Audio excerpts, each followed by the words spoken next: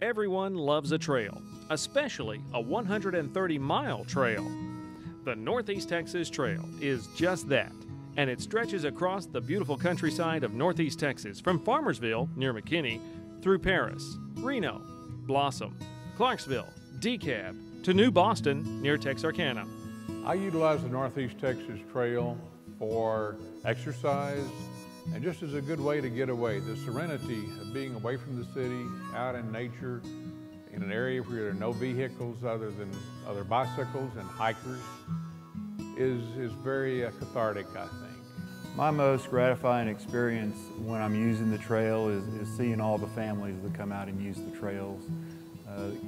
A lot of times in today's world we don't have a lot of time for family activities, and it's great to see a place like the Northeast Texas Trail where families can come out and in a healthy environment spend time together. Bikers, people walking on the trail, runners have used it, and it's been a really neat place to just have a safe form of recreation away from motorized vehicles. Located on an old railroad corridor that has been rail banked, the Net has been partially developed and is in active use as a linear park. Bicyclists, hikers, joggers, and families on a stroll enjoy the safe and peaceful space provided by the trail. Many use the trail to support a healthy lifestyle. When completed, the Northeast Texas Trail will be the 5th longest trail in the United States and the longest in Texas. But there is more to an extended trail than just recreation. It can be a tool for economic development, especially in economically distressed rural areas. 130 miles is going to make a huge economic impact. There's 5.8 million people in the Metroplex. From the east side, in Texarkana, there's over 75,000, and all the people in between being able to connect with each other. I just think the economic impact we're going to see is each one of these little towns, some of them are very disadvantaged economically, and so the opportunity to have people coming, that amount of people, traveling back and forth, enjoying recreation, it's going to be awesome. We had an economic impact study done briefly. They said with this study that this is the biggest economic impact the city of New Boston will have, coming and going. So we're really looking forward to developing our trail. I see the biggest economic impact for the Northeast Texas Trail being the out-of-town visitors. We've already had users come as far as Houston and from adjoining states, and as the trail is improved, I only see that increasing. Other long trails in the United States have seen an economic rejuvenation of small communities by the development of rail-banked trails. One example is the Katy Trail in Missouri, which crosses the entire state. Yearly, over $18 million is infused into the rural communities along this trail, and hundreds of jobs are supported. The last week of July, my wife and I went and visited the Katy Trail in Missouri. We spent an average of $400 apiece.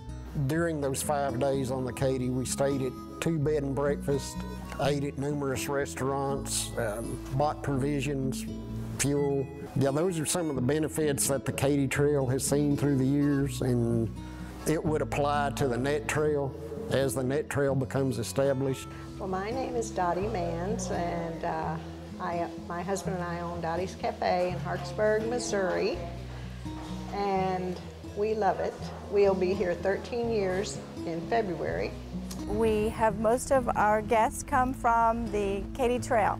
Our decision to buy this place was difficult. It's a good business for us. It's not something we had anticipated doing, a bed and breakfast.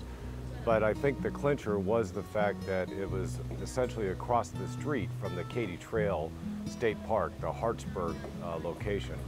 And so that supplies a pretty much steady stream of guests in the 4, 5, 6 months of the season.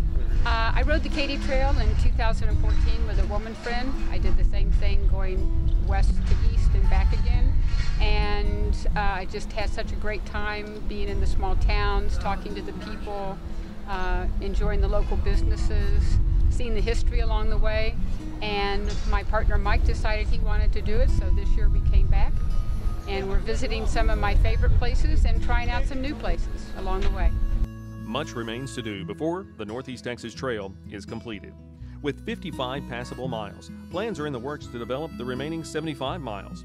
To reach full development, the nonprofit Northeast Texas Trail Coalition was organized in 2012 as an advocate for the entire trail.